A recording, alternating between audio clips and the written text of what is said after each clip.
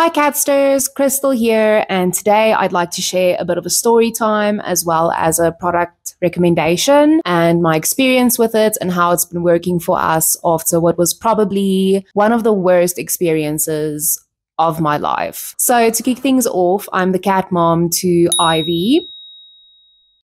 She's around 2 years old. And she is an indoor cat, so she's free to explore outside.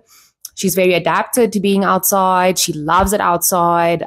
She loves running around, climbing trees, investigating things. And yeah, that's how she's been raised for the majority of her life. But she is also very set in her routine. As we all know, cats love their routines. And any sudden changes to them can cause a lot of stress and anxiety. So her routine is basically wake up in the mornings, go outside, and then every hour or so she would come to kind of check in on me. I usually sit here working and she will come and join me on her cat tree or just get a little bum pat and then she's on her way again. And she usually, like I said, checks in every couple of hours. But when it's dinner time, she is always here. She will not miss dinner time. I think we can all agree that cats are very serious about their food. So usually when dinner time rolls around, she's here. She beats me to it almost every day. She's sitting there waiting. One day, it was last year in December, dinner time rolls around and she isn't here. And I was like, okay, that's a little bit strange. I wonder what she's doing. I go outside. I look like typical crazy person with the and I try to listen out if I hear her little bell and I don't hear anything. There's no sign of her. So I'm like, okay, let's not expect the worst straight away because that is what I tend to do. And I was like, okay, she obviously just found something interesting somewhere that she's busy with and she will be here in no time. So the evening passes, I stay up all night waiting for her. The next morning, there's no sign of her. And that's when I was like, okay, time to stress. And that's when the search began. So we live in a complex. There's around 70 to 80 units and it's a very nature-esque complex. So there's lots of gardens, lots of trees, lots of bushes. There's a little dam, a little park area. So it was a lot of ground to cover. So I searched high and low the entire day. I could not find her. There was no sign of her, no sound of her. I thought maybe I'll find her collar somewhere because she wears a breakaway collar. So I thought maybe she got stuck somewhere. Yeah, but anyway, no collar, no Ivy, no nothing. So the day draws to an end and I am just beside myself with worry. And honestly, I blamed myself because I think, you know, as a cat owner, if something happens to your cat, you automatically place the blame on yourself because you are the one that took up the responsibility of taking care of them and keeping them safe. So when something happens, it's natural to think that it was your fault. So I was straight up not having a good time. I had to take off from work. I wasn't sleeping. I wasn't eating. I was just like, where is Ivy? Nonetheless, I still hung on to the hope that she will just come strolling in and be like, hey, what's wrong with you? But that didn't happen. So eventually I started driving around the area in the neighboring like streets and checking to see if maybe she wandered off a bit too far. But she's never done that before. So I didn't think that was the case. But nonetheless, I left no stone unturned. I walked through the entire complex multiple times a day with her cookies. Usually she comes when I shake her little cookie tin. I think people were getting pretty sick of seeing me with the cookies and basically the entire day. At this point, it was day 2 or 3. Yeah, I was really struggling. I was absolutely heartbroken and I didn't know what to do. That's when I found this company or organization, I should say, on Facebook that basically have search dogs or scent dogs, and the dogs are trained to be able to find lost pets like cats or dogs. So I was like, okay, reached out to them, told them the whole story. They were like, okay, they can come that night. So that night they showed up. It was quite late. It was around 10 o'clock at night or 10:30. And I met the dog, I met the people, very nice people, very cute dog. So we walked through the entire complex. We went across the road. We were in the neighboring streets with the dog, and there was no sign of her. The dog didn't pick up anything, and we had to call it a night eventually at midnight because the wind was starting to pick up, and obviously that's not ideal according to the people for the scent and the stuff. So they were like, okay, cool, they're going to come back the next day and we will do it again. So I was like, okay, cool. But then the lady also told me that sometimes when they search for the cats with the dog, the cats can kind of sense that something is looking for them because the dog is essentially hunting the cat. And sometimes the cat will come home later that night because they had a fright because of the dog looking for them. So I was like, okay, that makes sense. Honestly, I was willing to believe anything at this stage. So the next day rolls around and I let them know, hey, the weather is looking so much better today. Any chance you guys are able to come out today? Unfortunately, they had an incident during the night where their car broke down and they were looking for alternative ways to get around. I was like, okay, please let me know. In the meantime, my search here did not end. I was still walking around looking for her everywhere from top to bottom, basically the entire day, driving around. I had flyers printed and I posted them everywhere that I could. I put them up at the complex gate. I went to the local veterinarians. I gave them the flyers and no one had seen or heard anything. Yeah, I was starting to think maybe someone took her. That's always the thing that your mind does in situations like this, is you always expect the worst. And when nothing turns up, you start thinking about crazy scenarios. I was thinking maybe she accidentally got into someone's car and they left with her. Our neighbors were in the process of moving. I was thinking maybe she got into one of the boxes and she's halfway down to the coast by now. There was even a man in the complex that was highly suspicious, according to me, and I thought maybe he did something with her. Yeah, it was very stressful, very intense, and I just couldn't understand how this was happening. So long story short, the organization didn't end up coming out again. I think I basically got scammed in a way by them. Obviously not by the dog. The dog was good at his job, but the people behind it were just really not as empathetic and didn't have the sense of urgency that I thought this situation needed. So yeah, at this point it was day 4 and I was starting to think, okay, maybe she's lying somewhere and she's very small, or not very small, but smaller than the average cat, and you won't easily be able to see her. So I thought maybe she's laying somewhere. I'll never be able to see her if I were to drive or walk past or anything. So yeah, I was starting to expect the worst and thinking that I will never get closure. At this point, I was starting to think more about, if someone did take her, I would just like to know that she is safe and warm and fed. Or if the worst did happen, I would just like to know, because not knowing it really eats at you. So yeah. On day 4, I had a shower and my fiance came home and I told him, okay, well, I'm just going to go do my daily rounds. And he came with me and we walked through the entire complex again.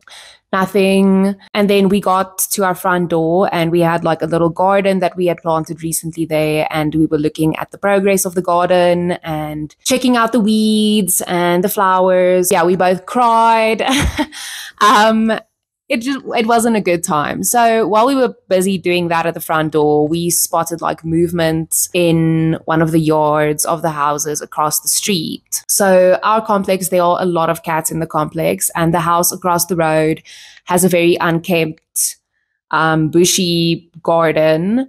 And I have seen some of the complex cats go in there from time to time to explore. There's no one living there, or there seems to be no one living there. So we spot movement and we're both like, okay, let's go check it out. So we go across the road, we're standing there, we're talking. Suddenly we hear this very distressed mowing. And I look at my fiance, I'm like, listen, that is Ivy. I'm sure you guys would all agree, you would know your cat's meow anywhere. It's kind of like it's imprinted in your brain. That is your cat's meow. And he's obviously trying to keep me calm because I am like, we have to go right now. We have to figure out where it's coming from. We have to somehow get there. We eventually realize it's from the house next to the unkept house. And in their backyard, there are lots of trees, in particular, one huge one. So we're like, okay, we need to get into this yard legally. So also, Ivy has decided to grace us with her presence for the last bit of the story. So we go around to the house's front gate, and luckily the people were home. We're looking very suspicious. I'm in my pajamas. I'm not looking my best. My hair is wet. I look like crap. And we're like, listen, we need to come into your yard and I need to check if my cat is there. And she was obviously like, no, which is understandable. You can't really open, just let anyone into your house these days. But at that point, I was freaking out and I was basically ready to throw hands. But anyway, she said she'll go check for us and she'll come back and let us know if she sees anything. So I'm like, okay. I'm standing there, I'm waiting. It feels like forever. Eventually she comes back. She's like, listen, I think it's your cat in our tree. And we're like, okay. She eventually lets us come inside. We look into the tree and there she is sitting. She was sitting all hunched over and she saw us and she heard us and she tried to come down the tree. But I think after 4 days of just sitting in the same position without food or water, she just couldn't come down by herself. So a whole rescue mission ensued. There were ladders involved, people climbing into the tree, trying to get her.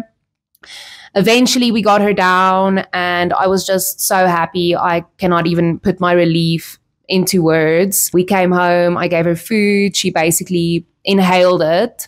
She drank water and she slept for basically almost like a day straight. She was very skittish. Every noise, she was like, what is that? But I was just so happy to have her home and so happy that the whole ordeal was over. And I just knew that I couldn't go through something like this again. It was very traumatic for me and also for her. She's had a couple of medical issues after the whole incident. And it was just not a great thing to go through. And I was very happy that it was over. So naturally, the next step is to try and see if you can find something to avoid something like this from happening again. And that is where the product review part of this video comes in. So just to give you guys a little bit of visual aid to understand kind of the area in which this whole story unfolded, I created this very artistic illustration. So you'll see our unit down at the bottom. That's where we live. Then it's a little complex road and then the complex barrier and then the actual road. And then across from the road is the super shady looking house.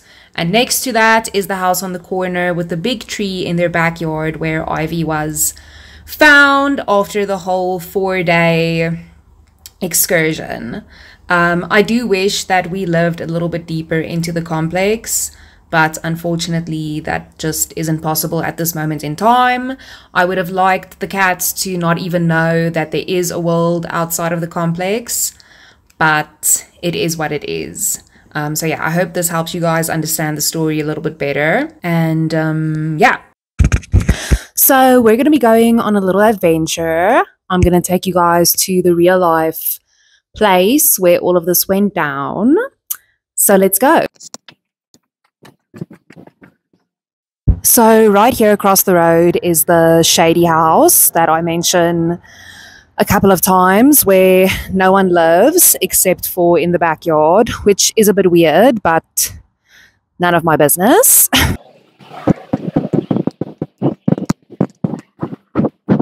This is the spot where she enjoys chilling as of late because it's been so hot. I think it's like nice and shady.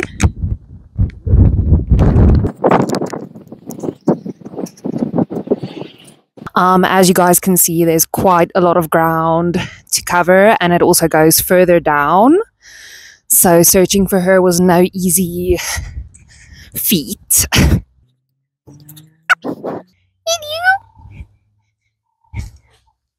Okay, bye. So here's the house on the corner, and that tree peeking out at the top over there. That's where she was found. So yeah, literally not even a minute away from where we live is where she was for 4 days, and I almost died looking for her. So I know that there are tons of options out there these days, like GPS tracking collars and stuff like that. But in my case, I just wanted something that was going to be able to arrive as soon as possible, and that was also not going to break the bank. So I've seen a lot of people use air tags for their pets and just kind of clip them to little holders on their collars. So I thought, let's try this. It's the Galaxy SmartTag2. It arrived the next day and it was about $24. As soon as it arrived, we strapped her up and we set it up on my phone. There's an app for it. And I must say, I'm thoroughly impressed. I'm not sure if that's actually what this was made for, but it does the job. So it lets me know when she's close to me. For instance, right now she's over there. So I'll show you guys on the app what it looks like when she is in the vicinity. It shows up with a little green circle and you know that she's close.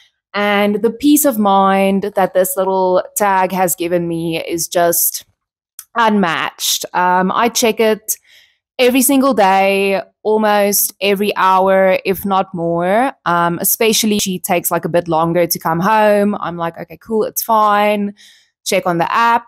And the nice thing about the app is it connects to the tag when you are, for example, walking outside and you're close to her, it'll connect. And it's kind of like a little game.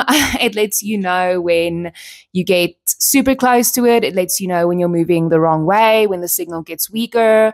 I'll also insert a picture of what that looks like. And the cool thing also is when she's not close enough to me that it picks up, the signal pings off of other people's Samsungs. I don't know the correct technical terms for this, but I'm sure you guys understand what I'm saying. So if she is, for example, like 2 roads away, 2 roads down, and there's someone there with a Samsung, the app will let me know that she's just been spotted by a nearby device, and it'll give me her exact location that I can then navigate to with Google Maps. It does the job, definitely. I'm so happy with it. She's been in the rain with it. She's been rolling around in the dirt. She's been through the most with this tag, and it's still on. It's still working. The battery life is also something I was very impressed with, because when I was reading the reviews, I saw that people said the battery doesn't last as long as they say it does. But it's been about, I would say, 2 months that she's had the tag, and I haven't once had to replace the battery. So that's amazing. The one downside I would say, like all or most technology, sometimes there are glitches. The other day I was driving to the gym, and it's quite a ways away from where we live. And when I was at the gym, I was like, oh my gosh, I didn't see her before I left the house. Let me just quickly check where she's at. And I almost had a heart attack when I saw or thought this cat traveled behind me all the way to the gym, and it showed that her tag was in the location where I am now. And I was like, that is simply impossible. I freaked out and I called her, but she wasn't there. And then when I got home, innocently lying on the couch, and I was like, how did you get there and back and beat me, and I'm in a car. So at the end of the day, I came to the conclusion that it was just a glitch, and that the app thought that she was in the same location as my phone. So sometimes that does happen, but I mean, not a biggie, not a super biggie. Yeah, that's just something to be aware of. But I would highly suggest this little thing or an Apple AirTag, which I assume works in basically the same way. If you don't necessarily have the finances or the means of getting one of those fancier GPS trackers or collars. And the nice thing about it is it's also very small. It obviously looks a bit weird, but we zip tied it to her collar so that it's like sitting like this instead of like dangling around. And it really seems to be working. We got one for her brother as well, who is also a cat. And it's saved us so many sleepless nights just being able to like check where they are at the push of a button. So yeah, some downsides, but also the positives definitely outweigh the negatives. Yeah, nothing similar has happened since. If there are times when I look on the app and I see that she's a bit further away than she usually is, I get on my shoes and I go and get her. I think she's also a bit traumatized from the experience, and she hasn't been back across the road since then. So all in all, very impressed. It definitely does what it says it's supposed to do, and I would definitely recommend this to any cat parent that wants to keep tabs on their cat in an affordable and mostly accurate way. So yeah, guys, that's all from me. Thank you so much for listening to my story. I hope that it is able to help someone out there one day that went through or is going through a similar thing. And yeah, I'll catch you guys next time. Remember to like, comment, subscribe. We post new cat care videos every single week. And we also have tons of informational content already up on our channel that you can check out.